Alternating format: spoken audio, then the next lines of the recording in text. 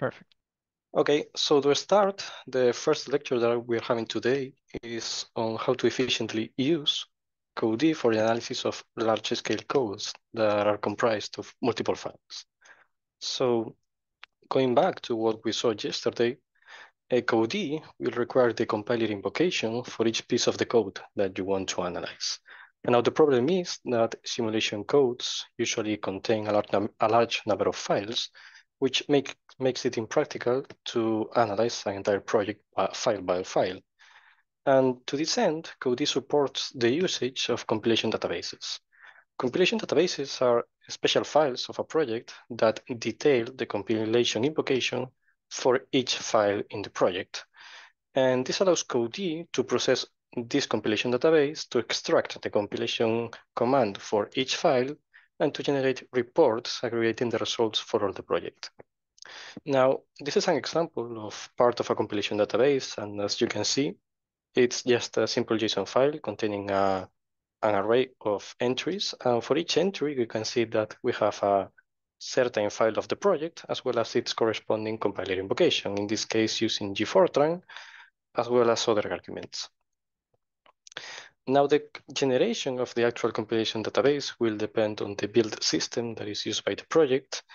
In the following demos and guided exercises, we will cover scenarios using both CMake and Makefiles.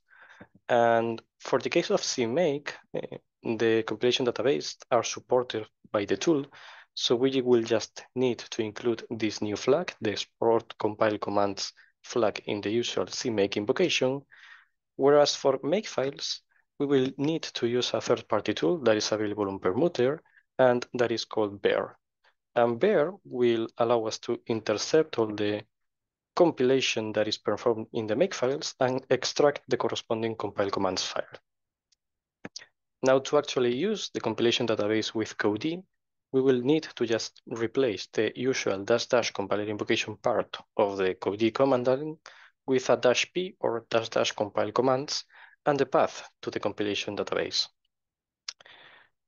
And so our suggested workflow when working with large-scale codes will be to just follow the top-down approach that we presented yesterday, going over the technical depth, the screening, the ROI, the checks, and autofixes when available, just replacing the usage of compiler invocations with the compilation database for your convenience.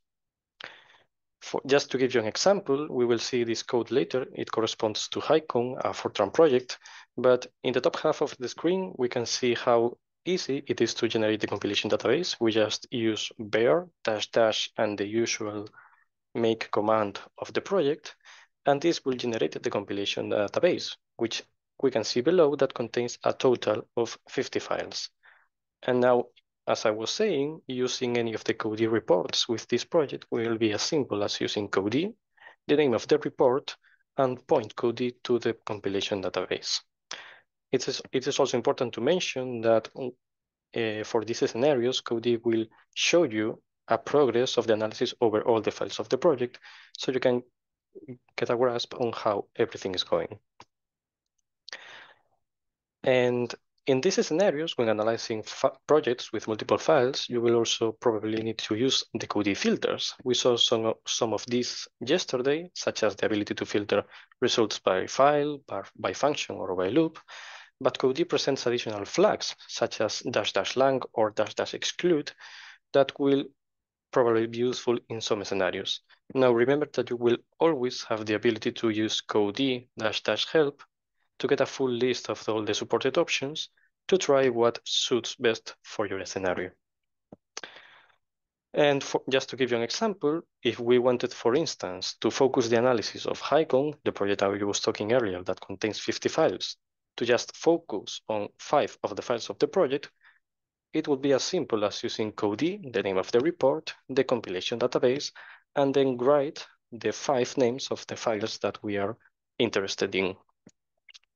And all of this is important because the compilation database is going to be the component that will allow you to use Codee for the analysis of these real large-scale projects, such as the one we can see on screen. For instance, we can see now what would be the output for the screening report on Wharf. We can see here that Codee was able to analyze over 500 files containing almost 1 million lines of code, and all of this was made in just over 1 hour of analysis, reporting over 64,000 improvement opportunities. So just to end, remember that this compilation database will be a crucial component to allow the analysis of these large-scale codes, and you will always need to identify which build system you are using to try to understand the corresponding way to generate the compilation database.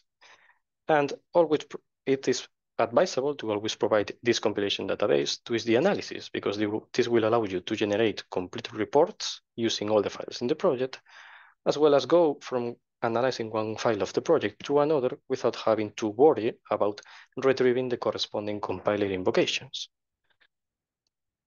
And that would be all for this first small lecture. If you have any questions, please don't hesitate to ask me. Quick question. Yeah, sure. Can you go back a slide or two where you were showing the timing, that 1 hour? Yeah, here. So that's 1 hour to do what? Like the whole workflow? That's just 1 to check? hour to analyze Word, all the files that are contained in this project. How long does it take to just compile WARF by itself without the analysis? Without the analysis. That's a good question for Namo, I think. Yes. Do you want to add something, Namo? Yeah, so compiling with 8 cores takes about 20 minutes on Perlmutter. Okay, so it's substantial. Okay, I just wanted to know how, the percentage of time in the compilation versus the analysis of the code itself. Yeah, in any case, it is worth mentioning that the Codee analysis is performed single-threaded. So in the future, it's always possible. It would be always possible to try to speed up the analysis by using multi-threading. Okay, thank you. Thank you for the question.